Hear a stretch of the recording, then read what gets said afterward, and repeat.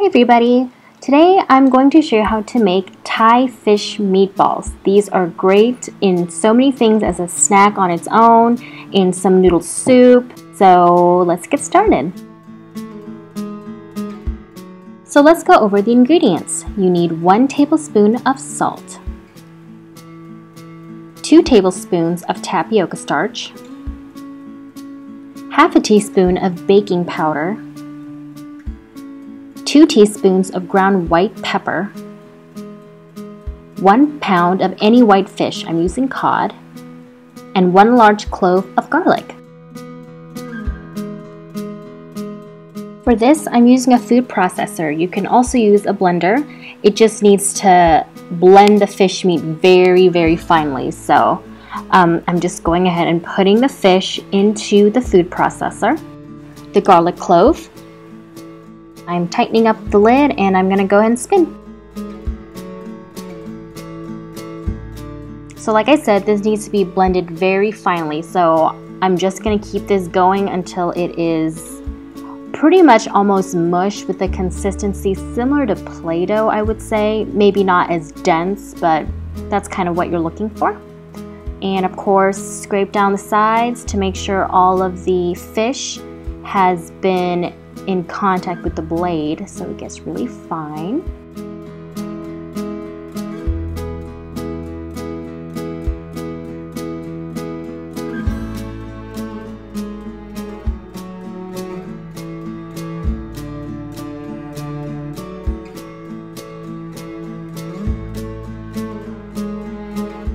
And then we're going to go ahead and put in the salt,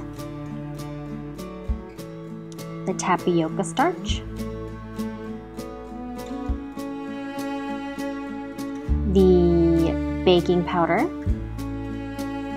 the white pepper, and we're ready to spin again.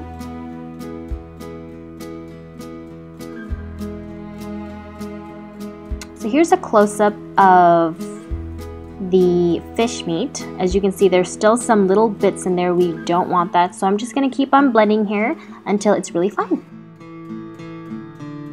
Okay, so it looks like it's the consistency that I want. So just going to take out the blade.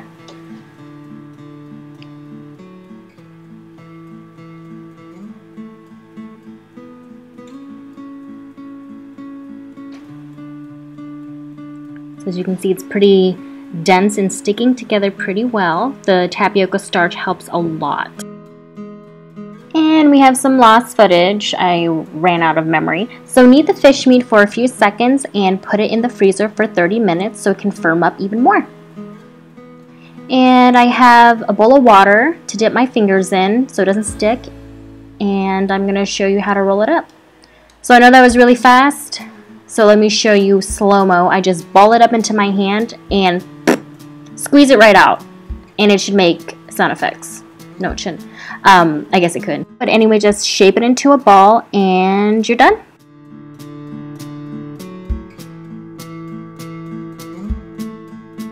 So I have a pot of water that was boiling, but I turned it down to a medium-low heat. You don't want it rolling because it will crack the fish meatballs and it won't look very pretty. So as you can see, the surface of the water is pretty still with little bubbles going on in the water. So I'm just dunking them in the water and forming them a little bit as I go if I see some misshapen ones.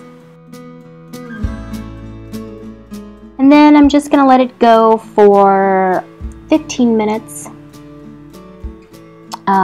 It will float to the top. Doesn't mean it's done because it's fish and you don't want any raw fishness going on. So give it about 15 minutes and if you squeeze it, it should be pretty bouncy. And I'm just gonna let that cook.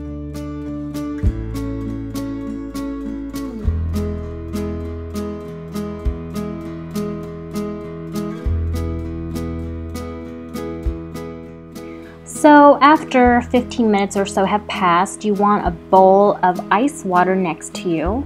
And we're going to scoop out the meatballs and put them into the water to stop the cooking process so it doesn't get too cooked and rubbery. And that pot that I'm boiling on the top there is just some noodle stock that I'm about to make for the noodles that these meatballs are going to go into. I will make a video of that here soon. And there you have it, some delicious Thai fish meatballs. And you can use different kinds of meat. You can use chicken, you can use beef, you can use pork. Pretty much the same techniques as I just showed you. I hope you enjoy and I hope you try it out. And if you do like the recipe, give me a like and subscribe to see more videos. And feel free to comment or message me about any other food ideas you'd like me to show you. Thank you and have a great day.